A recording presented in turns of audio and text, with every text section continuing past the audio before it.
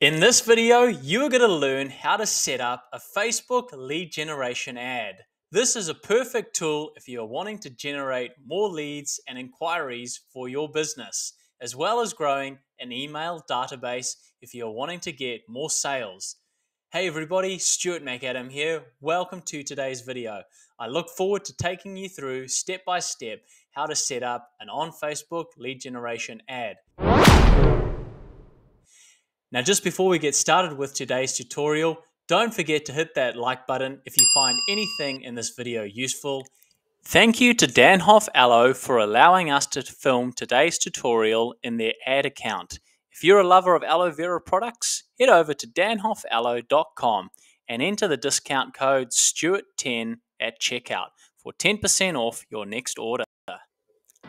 So here we are in the Danhoff Aloe ad account, and to get started with setting up a Facebook lead generation ad, we just need to navigate over to the green Create button over on the left hand side of the ad account. We then click on it, and that is going to bring up the different campaign objectives. Obviously we want to try and get more leads, so let's select leads as the campaign objective. We then want to select continue after that. And in this example, we want to select manual leads campaign so that we have more creative control over setting up the ad campaign. Let's click on it until it turns blue, and then we want to select continue. Now, once you get to the next step, you will have the three layers of campaign, ad set, and ad itself. Let's go first to the ad set level and look for the conversion location. We can see here that there are a couple of different options available, and you may find it defaults to a certain option such as website. For Facebook lead generation ads, we want to make sure that we are going to instant forms and selecting it so that people who click on your ad are then directed to a form on Facebook which they can then fill out. So let's keep on going. We want to have a look at the performance goal, which is to maximize the number of leads. We want to select the right Facebook page and also make sure that you've accepted Meta's lead ad terms for advertising on Facebook leads on the campaign. Once that is done, we can then go down to the ad level and we can begin setting up the ad of what type of ad we want, whether we want a single image or video or a carousel of images. In this example, let's just stay with the single image or video for now. We want to then select the ad creative that we want to use, which is the image or video which is going to display over here where I'm circling my mouse. So let's bin the current one and let's go and find an image that is suitable for this particular type of campaign. You can see here in the media library there are a couple of different options available. If you haven't got any images yet, you can always just select the upload button to upload the images from your computer that you want to place into the ad campaign. So we're going to select images and then press next.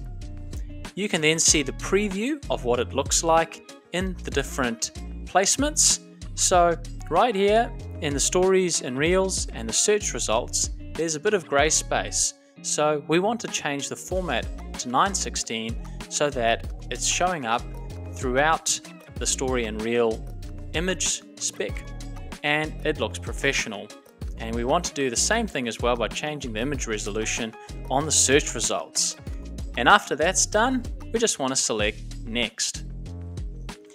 That's going to bring up the different Advantage Plus creative options. In this example, we're going to turn all of those off and just maintain full creative control over our ad.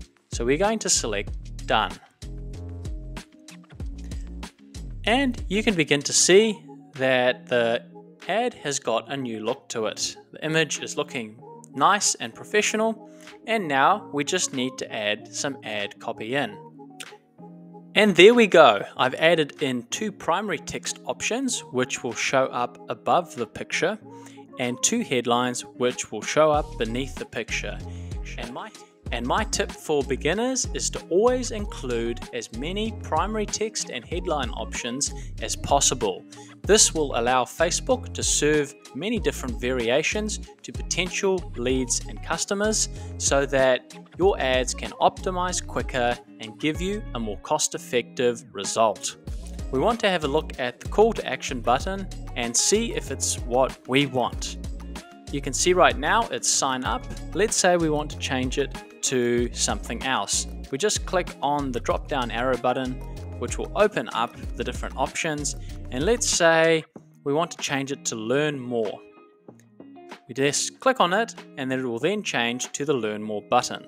Perfect. Now we come to the instant form page here. If you want to create a new form, simply head to the create form button. Here we are right at the start of creating a new form. Just give your form a new name. Then want to go down to the form type and select more volume, as that is the best beginners option we can use so that Facebook can go and find as many possible leads as it can. Going down to the intro section, you can upload a background image which will display over here. And you can also give a little introduction as to what people are going to get when filling in your form. If you want to remove the greeting, you can simply select the bin icon and remove the greeting. So let's do that in this example. The next option, which is the questions, and let's select the drop down button so that we can get started with getting the questions in there. You have two options available to you. You can get someone's contact information, which is pre-filled sections, and you can add a category with the drop-down section here. In this example right here, the information that matters most to us is email, full name, and getting the person's state, and making sure that we also have the person's phone number just in case we want to text them particular offers. We want to then let people know how the information is going to be used, so let's give a reason. You can see here it's nice and clear exactly what they are getting from this value offering and filling in the form. Now, if you do want to ask a custom question, you can always go up to the top here and click on Add Question. This gives you the opportunity to ask a multiple choice, short answer, conditional question, or even an appointment request if you are seeking leads of that type. For the multiple choice, if we click on that there is a question field that someone can fill in. Let's give you a very quick example, and you can see here that I have added in a question along with two answers, and if you always want to add another answer, you can always press the plus button. If you want to remove an answer, you can always press the minus button and that answer will disappear. And there you go. That's how easy it is to set up a multiple choice option. Now that we have filled in that information and got the fields that we want people to answer, we then come down to the privacy policy. And this is very important for businesses to have. You need to add in your privacy policy from your website.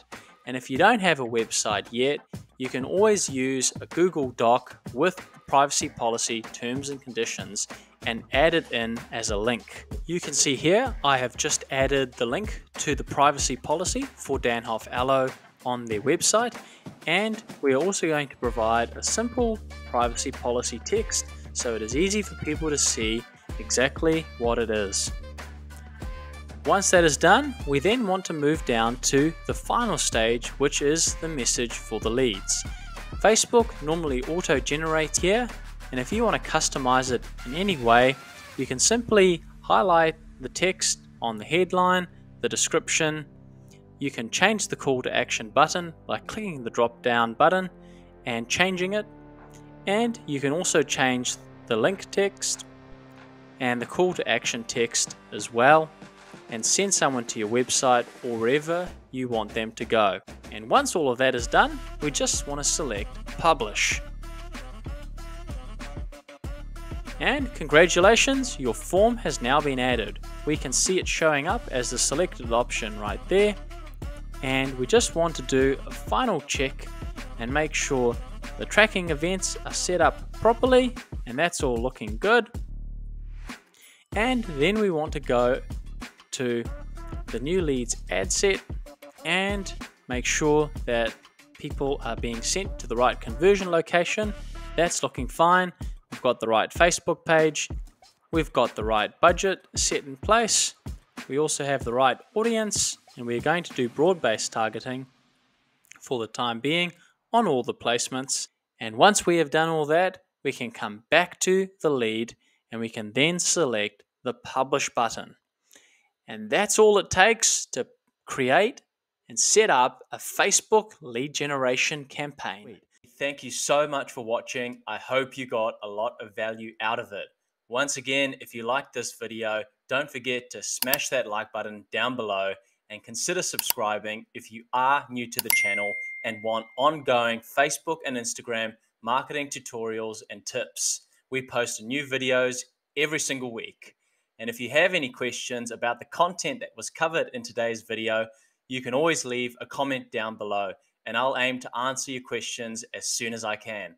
Thanks so much for watching, and we'll see you in the next tutorial video. Bye for now.